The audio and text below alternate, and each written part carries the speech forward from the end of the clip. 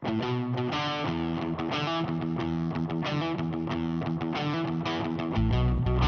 what should we look at here? There's a lot of everything in there. There's all kinds of stuff. This is really cool. Have you been in the sidecar? No.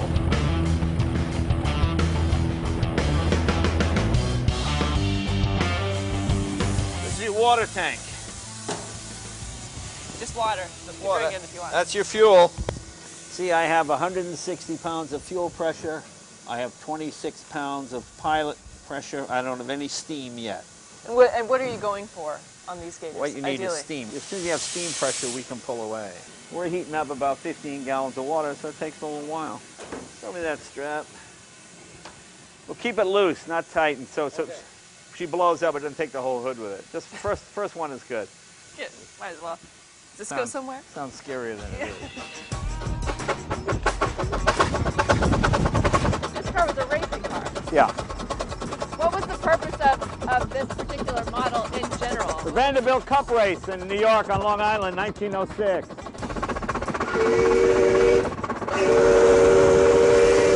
It's 105 years old.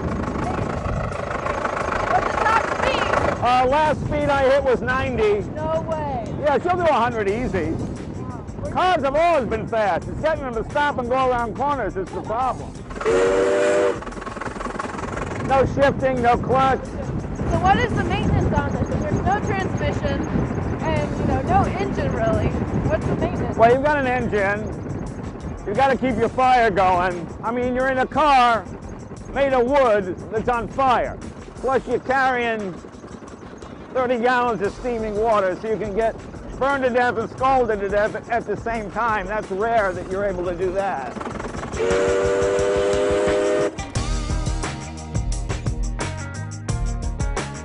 Is this all one building? It is now. I just connected them all. You want to see the Baker Electric? Does that interest you? Yeah. Hop in the other side. Okay.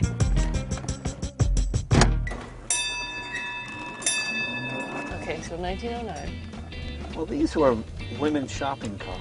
These are very popular because don't forget, cars you had to hand crank and they were greasy and you had to set the carburetor and all this stuff. So women loved these because they were virtually maintenance free. But the problem you had was the same sex as the problem you have now. You can't sell a man a woman's car. It has, for example, see this here? This is a makeup kit. Oh my So goodness. you put, supposed to put face powder and things like that in there. And it's got, that's why it has the flowers. Didn't they have a car in the 50s that they did to women too that came with, like That a was- purse and... Now that was the Dodge La Femme. Yes. Yeah, it came with a matching purse and parasol Yes. and a raincoat. Yes, yes. I had never seen one. So one day I get invited to the gay car show. It's all gay guys with cars. Where is this? It was here in Hollywood. Okay. I go to the gay car show, there were 6 of them. It really made me laugh. 6 guys had them, and the other couldn't have been more thrilled. They had the matching little perfume thing and everything went with it. I mean, it was really funny. It just made me laugh. New York City had charging stations all over the city at the turn of the century. kidding. Oh yeah, about every 6 blocks there was a charging station. And these were cabs. Cab driver would go out for 5 hours, or however, 80 miles, whatever it took. Then he'd bring it back, charge this one up, pick up another cab. Why did that disappear? It just did because gasoline was quicker and faster, and it's just one of those things. So what are the specs on this? How fast can it go? It goes about 22 miles an hour. Okay. It has a lot of torque. It'll climb any hill with Will it 4 really? people in it. Oh yeah, it's powerful that way. You see, and the basic principle is the same as the Tesla. There's no transmission. The engine just makes full power. In fact, the roll-up window had not even been invented yet. This has what they call rail car windows. And you have shades for privacy. It's so civilized. Yeah, that's right. I feel like having finger sandwiches or something. Well, that's what it was. Women loved these. Henry Ford's wife wouldn't drive a Model T, but she drove one of these. It's quite feminine and everything else. Now, what are you controlling with your hand on there? Right here, this is like a rheostat. You ever seen an electric train set where you have the rheostat where you can adjust how much electricity? Sure. That's what you're doing.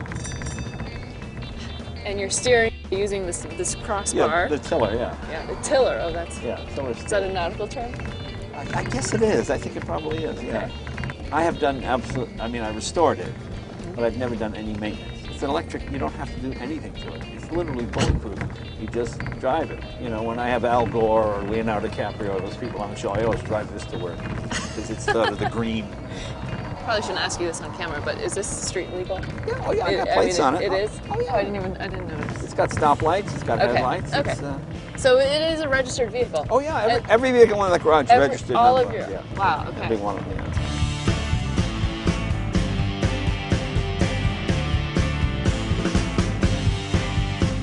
Cool. Oh, actually, something that's kind of interesting. This is quite a controversial ad for the day.